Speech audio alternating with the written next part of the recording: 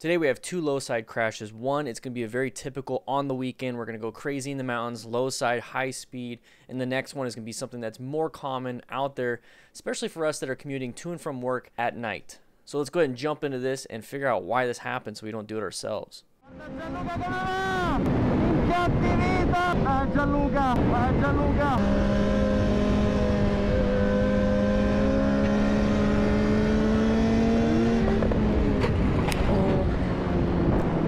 Cazzo!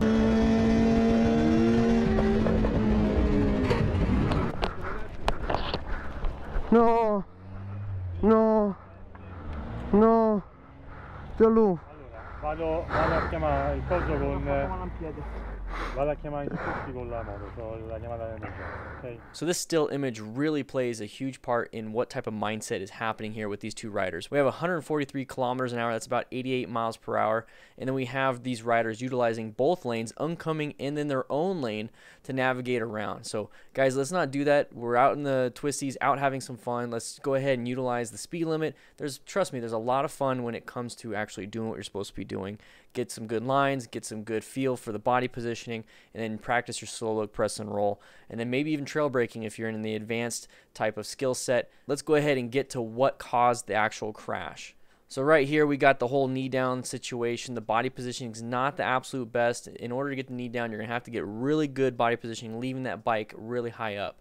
Now, the reason why you want to do the whole body positioning super far in is so that you can keep your bike more upright, utilizing a little bit more traction, having the suspension work to your favor, not at an angle, but more vertically.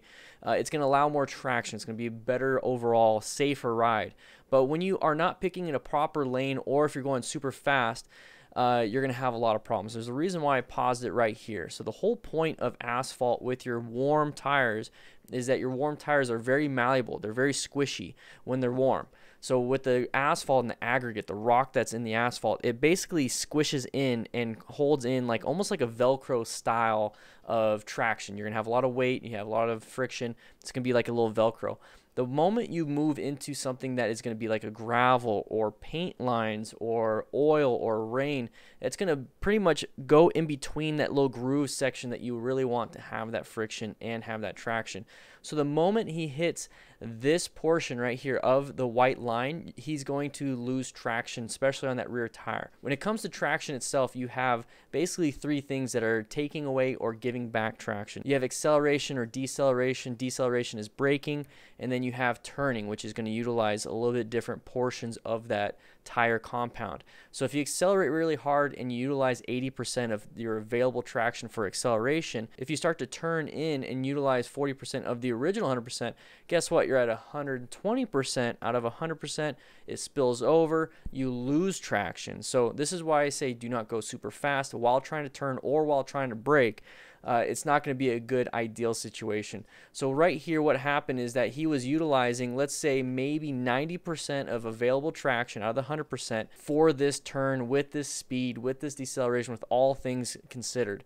The moment he hits anything that will take away traction, an external force taking away traction, it's going to make it to where maybe now his total available traction is 80%, but he's still using 90%. It's the overflow thing where it's going to all of a sudden just dump out, complete loss of traction, washed out. So that's what's going to happen here. It's going to wash out. And this is why I tell people do not do this out in the mountains. And Yami Noob and I had a great conversation while going up Mount Lemmon. We talked about, take it to the track. Don't do it on the mountain, because when you're on a mountain, this is exactly what happens if you lose control. Your safety net is not the same as it would be at a track where you have a very good runoff to where it's mostly just going to be abrasion and like sliding across the ground. Here, you're going to slide across the ground until you hit something, and typically it's going to be the side of the cliff, you're going to go off the cliff, or you're going to hit something like this, a brick wall. So that right there is going to have massive, massive, massive impacts to the body, which is going to cause a lot of damage. You're going to have broken bones, you're going to have injured organs, you're going to have muscle tearing, nerve damage. You could possibly just die, especially at these speeds. I mean, right now it shows 101. Somebody in the chat, go ahead and tell me what that is in miles per hour, but I'm going to tell you right now, it's going to be really fast into a brick wall. 101 kilometers to 0 in a split second is not going to do very well for your body itself. The things that I want you to take away from this is if you're going to be going out in the mountains and racing with your friends, just realize that there are going to be some consequences and there's going to be some things associated with that. You're taking a lot of risks. You might have a lot of skill with it, but you're still taking a lot of risks. If this is not something that you're typically going to get paid for, or if it's a job, think about that. If you crash and you get paralyzed, or you start breaking bones, or you start having issues, how are you going to provide for your family? How are you going to provide for yourself? Is somebody going to have to take care of you? If you have a traumatic brain injury, you probably can't even function anymore in the thing that you absolutely love, which would be motorcycle riding. So we need to start thinking about that type of stuff when we go out riding on these weekends. Who are we riding for? Are we riding for our friends? Are we riding for our ego? Or are we riding to enjoy something long term? We don't want to be flash in the pan here. We don't want to be going crazy. We do not want to crash and cause ourselves to have massive problems, life-altering or life-ending issues, to where now we can't enjoy what we want to do anymore. So guys, let's not do this. Let's not race. And if we are going to be doing stuff like this, take it to a track where it's going to be mitigated risks when you have that long, nice washout, to where if you do low side on a turn like this, you're just going to keep flying through the grass or the gravel, whatever it is, but you have full protection. You have everything you possibly need, and you're not going to run into walls where it's going to cause you to have life-altering or life-ending issues.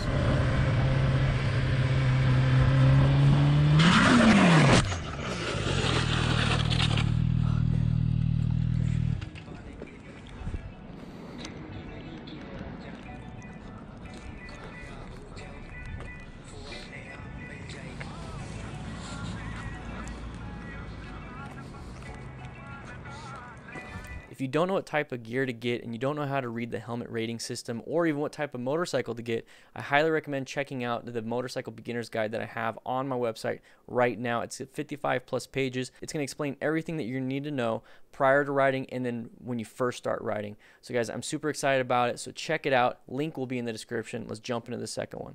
So this incident is something that happens quite a bit to new riders or even experienced riders that are a little bit impatient. And the reason why I say that is because we're trying to go through this intersection at a very high rate of speed. If you look down right here, it says 38 miles per hour. It's a little fast for a turn like this. We're doing 90-degree turns here. We're going from one spot to the next, one spot to the next. We're not doing long looping turns like we would do on a track or even in a mountain. So going 40, almost 40 miles an hour to a 90-degree turn, way too fast. So what we need to be doing here in this situation, especially if it's green light, is go ahead and do slow, look, press, and roll, because we don't really know what's going on with the road itself. Is there debris, some asphalt, maybe some oil spilled? So we have poor visibility because of nighttime, so let's go ahead and take it down a little bit slower. Ride within the conditions that are allowed by the environment, not necessarily our abilities or even the bike's abilities. Right here, play to the lowest common denominator here. And right now, it looks a little hazardous. Intersections, definitely an orange stage, but then you also have nighttime. So I'm typically always in orange stage at night because you never know what could be popping out. Our visibility is really bad. So we're going to move forward just a little bit. And right here, he's going to push the bike down. Let's go ahead and move forward just a little bit more. He's pushing the bike down, and that's going to cause the bike to keep losing more and more and more traction, like I talked about in the first video. And if you keep doing that while accelerating, that's turning and acceleration, 2 out of the 3 things that we talked about. The only thing he's not doing is decelerating, but he's turning and turning and turning, accelerating, accelerating, accelerating, and that's just removing more and more and more tire traction to the point where the tire says, I can't hold on, and then it washes out. So the next time you go into a corner, think about that. Think about you have acceleration, deceleration, and then turning that will take away your traction. So if you are turning, don't keep accelerating, accelerating, accelerating. Maintain your throttle pressure if you absolutely have to. You might slow down just a little bit, but you're pushing that bike down and turning. To correct that, learn better body positioning, learn better throttle manipulation, learn trail braking if you want to learn into that type of stuff. That's more of an advanced skill. But the best thing you possibly could do is just slow down before the turn, look where you want to go, press to initiate counter steer and body positioning, and then roll on the throttle when your nose is pointed to where you want to go. So right here, he's accelerating through it, and he keeps accelerating while pushing the bike down, and that's what's going to cause it to wash out. If you've ever been in a situation where it feels like that rear tire wants to slide out, it's more than likely you are pushing the bike down or you're pushing the bike to its limits, and just maybe a little bit of gravel, maybe just a little bit of wear on that tire is going to cause it to slip and then possibly grab.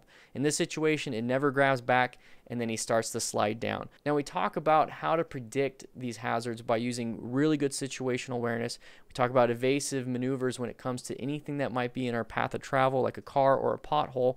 And then we need to mitigate or minimize the injuries associated with anything that fails. So if we're going to ride around, we cannot be wearing just gloves and a helmet. We need to have motorcycle specific jackets. We need to have motorcycle specific boots and pants associated with motorcycling.